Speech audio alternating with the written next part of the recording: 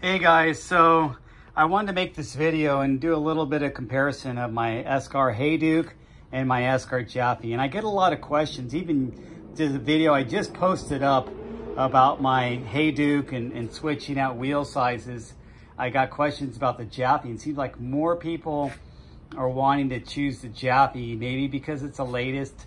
The Geo is just ever so slightly different. It's not that extreme.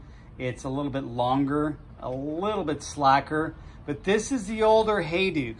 So the older Hayduke had, well, it was a little bit steeper with the head tube angle, but I slacked it out a little bit more when I put that 130 fork. The original Hayduke was spec'd with a 120 fork, and I went 130 because I knew I would be switching it back and forth to the 275 and 29. So I went with the 29er fork.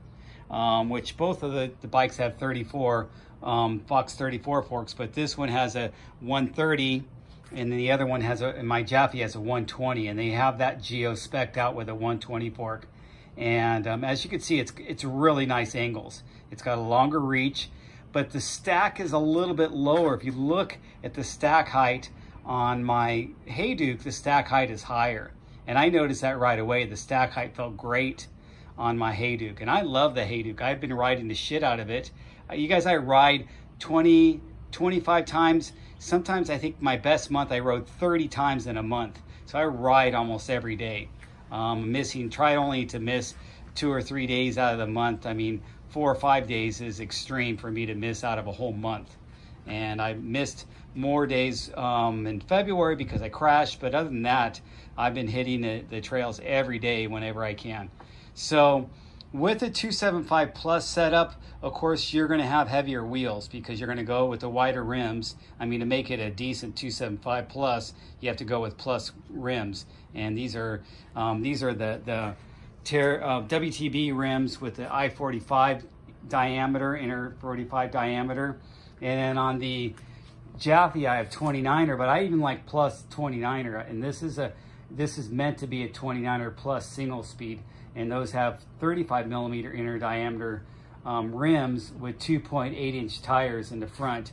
2.5, and this video should be sponsored by Terravel. That's a Terravel Coronado 2.8, Terravel Honcho in the back 2.5. On this bike, it's a Terravel Kinetic 2.8, and on the back, it's a Terravel Cumberland 2.8. So a lot of Terravel tire, and Terravel or Esker, neither of them sponsor me. I guess I'm just a consumer and I'm just a fan. So anyway, if you're on the fence about the two frames, this is my advice to you. If you feel like, and these both have 50 millimeter stems, so if you're going to be the guy that's kind of in between sizes and you want to go down on your stem and go with a 35 millimeter stem, you might want to go with the Japhy just because it already has a longer top tube and a longer effective reach. But if you don't, and then you can always just do a riser bar to make up for the stack height. If you're a person that's pretty set on your ways and you like 50 millimeter stems, you're never going to go anything smaller than that. Go with a Hayduke, especially if you want to switch out to wider wheels. You're not going to be able to go as wide on a 29er setup on the Hayduke, but you're going to go extremely wide on a 275 Plus, all the way up to a 275 Plus with a 3-inch wheel, maybe even a 3.2, depending on the tire and your rim combination. I go with the widest rims I can get. If I was going to go with a super wide 275 Plus, I would even get 50 millimeter rims on that, maybe, especially if I was going to put the money into getting carbon rims where the weight penalty wasn't there.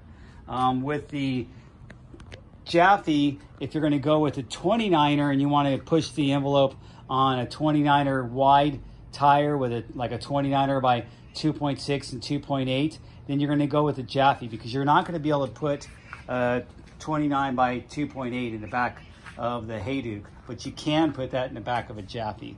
So that's my advice to you. I mean, I have a particular trail set that I always ride, and it's very much a steep climb, 2,000 feet and 7 miles. And with a single speed, I know I just grind it out, and then I don't have to pedal on the way down. But if I was going to do a lot of pedaling, and I would I would have made up that Japhy as a geared bike instead of a single speed. But I already had the Hayduke as a gear bike, and plus I have the extra versatility. I think geared bikes, I mean at 275 plus, it's probably a better setup to be a geared bike just because of the heavier weight that you're turning with those wider rims and fatter tires. If you're going to go with a 29er type plus, then that's a little more geared towards a single speed anyway, because the 29er is just a better single speed in my humble opinion. But you guys may have your comments below. Feel free to leave your comments and ask any questions. And please hit that thumbs up button because that helps my channel. And I'm not trying to make a living out of this, but I do enjoy hearing your comments and getting those thumbs up. And who knows, maybe Esker will reach out to me and send me a frame, or Terraville will send me some tires. That would be pretty cool. So here you go, one other look. If you're on the fence about the two, I would say if you want to build something a little bit lighter and build as a single speed, definitely go with the Japhy. If you want something a little more bomb proof and you're more for something that you can get lower and slacker or to the ground, go with the Hayduke, because the new Haydukes have the 140 fork, so you're going to be able to bomb through stuff a little bit more on a Hayduke than you would with a Japhy. And that's just my suggestion. So Japhy for the climb, Hayduke for the descent. That's kind of a fundamental, very raw look at the two opinions on those two. But like I said, feel free to leave comments, and I'll talk to you guys later.